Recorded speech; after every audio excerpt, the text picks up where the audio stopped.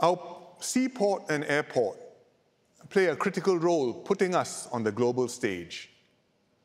They connect us to the world and keep Singapore a thriving business and trading hub. That's why we've always taken the long view and continuously improved our sea and airports. 10 years ago, I spoke about our plans for Tuas Port and Changi Terminal 5.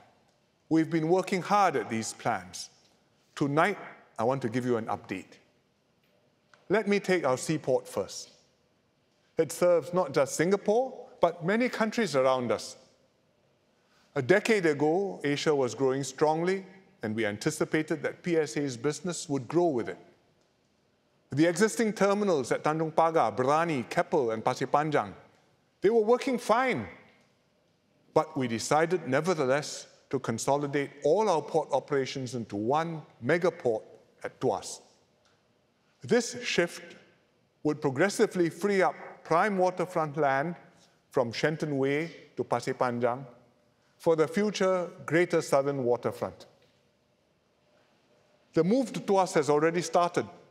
If you drive past the Tanjung Pagar terminal on the AYE, you can see it's no longer used for container operations. It's almost empty, and that's why during the pandemic we could put up isolation and recovery facilities for COVID patients in the container yard.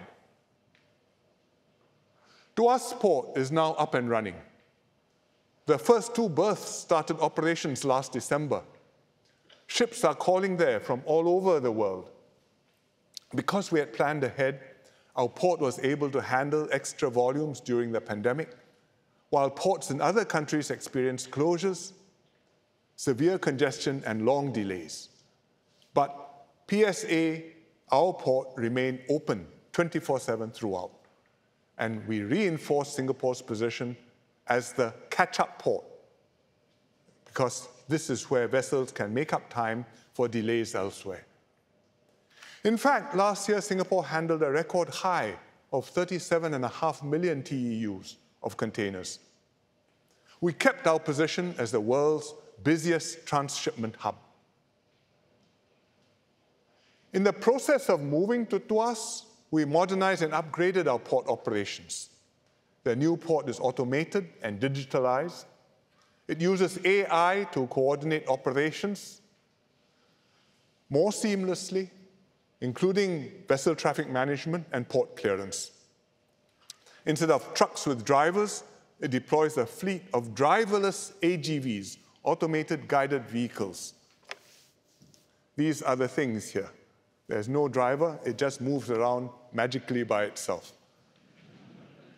And this smooth transition owes much to our port workers, unions, PSA, and MPA, the Maritime and Port Authority.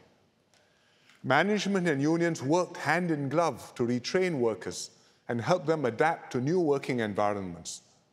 And on their part, workers picked up new skills, upgraded themselves, and became more productive. We have just completed phase 1 of Tuas Port, and phases 2, phase 3, and phase 4 will follow.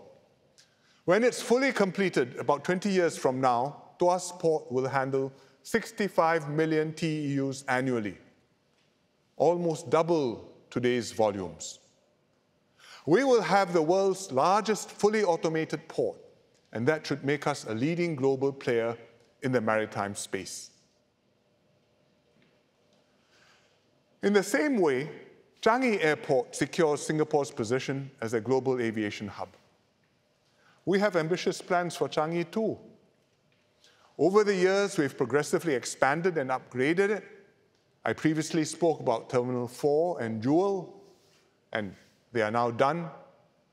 But even before we broke ground for Terminal 4 and Jewel, we already envisaged building Terminal 5. Let me show you on a map. Here are T1 to T4, and this is T5. So T1, 2, 3, and 4. T5 is as big as all of these put together. In terms of capacity, T5 will have 50 million passengers, which is equal to T1 plus T3. But if you look at the way the airport is built, all the new part of the airport, T5 and all this new half, in fact, we are building one more new Changi airport. It's huge. Next to T5, we will develop the Changi East Urban District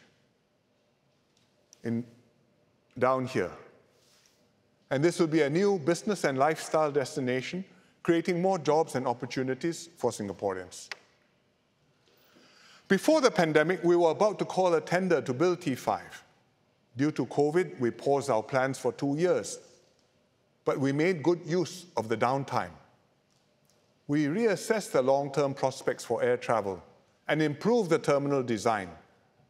We concluded that the future of aviation remains bright. Now, with borders reopening, people are traveling again. Passenger traffic has already exceeded half of pre-COVID levels. In the longer term, air travel will keep growing because of a fast expanding middle class in our region. Hence, we decided to go ahead and restart the T5 project. We redesigned T5 to be more resilient, in particular to operate more safely and flexibly during a pandemic, to scale operations up and down more easily, and to isolate passengers from different flights to limit cross-infection. We've also made T5 greener and more energy efficient.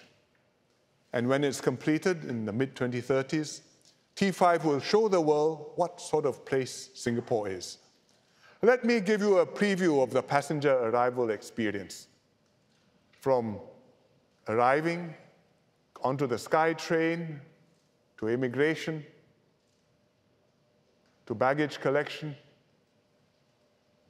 to a beautiful Singapore welcome. And once you leave the terminal, you can go down the escalators, take the MRT straight into town.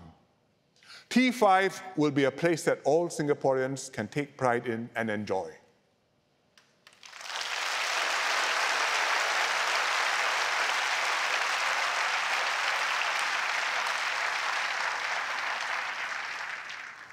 Our decisions to press on with Changi T5 and Tuas Port send a strong and clear signal to the world that Singapore is emerging stronger from the pandemic and charging full steam ahead.